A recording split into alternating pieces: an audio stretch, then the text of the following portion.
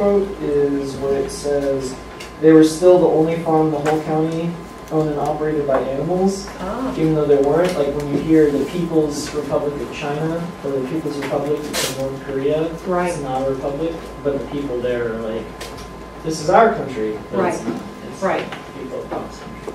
So it's a good historical allusion there. Right. What do you think about that, Pablo? You seem to have a Yeah, well, I also see a point, but I also see that it's unusual that they didn't mention other countries ever going through revolution. What's that from? Batman. Oh, cultural reference thrown down. That's good. That applies nicely. Okay, yes. Why? I don't know. He can not seduce, but like manipulate. Yeah, manipulate. Do you know that manipulation is mental seduction? I mean, that is actually a good diction choice. It's just like playing with the phrase a bit, but he did like mentally seduce them into seeing things a certain way. It's good. What is Orwell saying about that?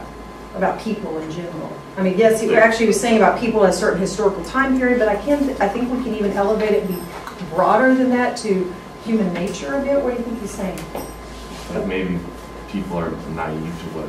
Literary date. You were just meeting and discussing the novel that we are reading, The Kite Runner. So when told to do so, you will discuss the topic until you hear the timer go off.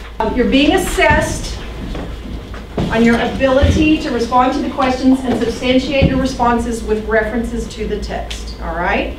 Okay, so for round one, Hassan lied about stealing from Amir. Why did Baba forgive him, even though he said in earlier chapters that theft was the one thing that could not be forgiven?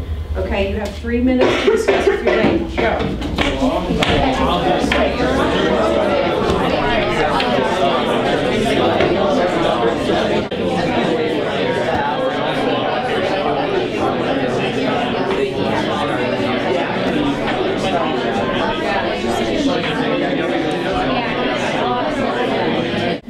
And Nick ponders this. How do Baba's feelings about his son change after they flee to America? All right, discuss.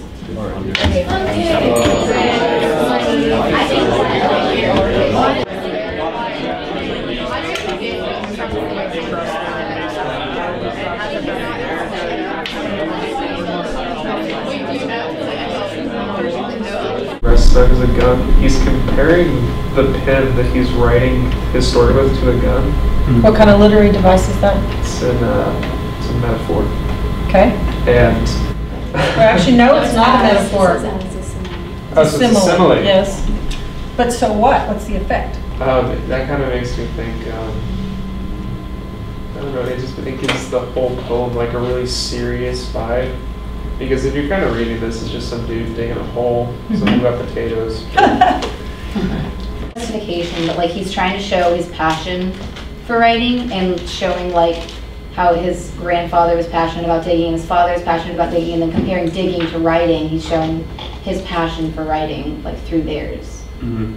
Did you guys see it? Did you and Kendra see it as a metaphor, like that the writing was also digging? Yeah, because right here he's saying, I don't know, I kind of felt like he was kind of talking about himself, like he's not going to just like write, he's going to like write, like he's going to go for like the good. What would be, okay, if you're writing, what is the good turf? Because literally the good turf is the good part of the soil and the good part where to plant the potatoes, but what is it?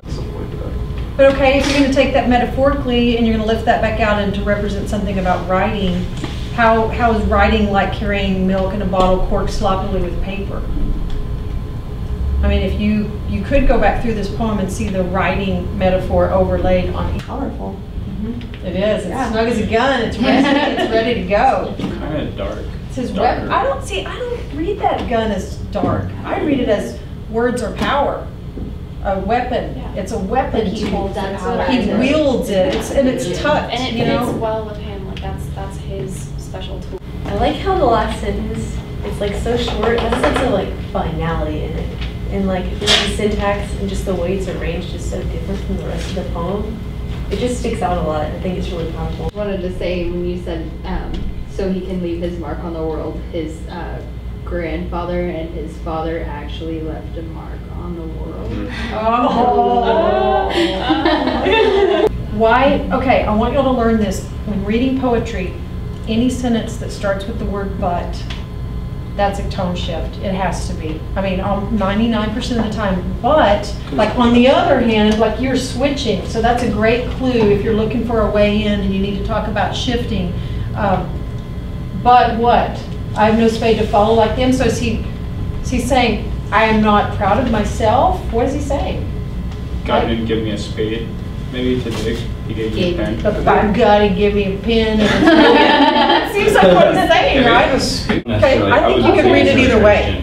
It's what I like about poetry, as long as we're not going too far away from the imagery, the diction, the text. We got to keep returning to the text. I think you can read it through that lens, and I think that there's something there. I rephrased it in words like we did in class, and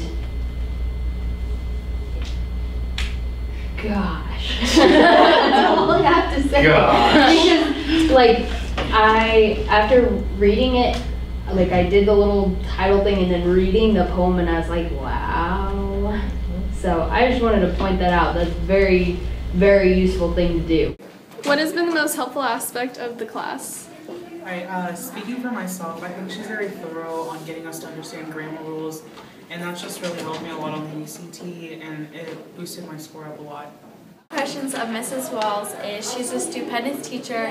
She's very selfless. She takes a lot of time out of her day to make sure, you know, her students understand the material, and she is great at getting things across to students. Like, if someone gets it one way, she'll like make sure they understand. She just adapts to different ways students learn, and she's a great person in general, and I love Mrs. Walls.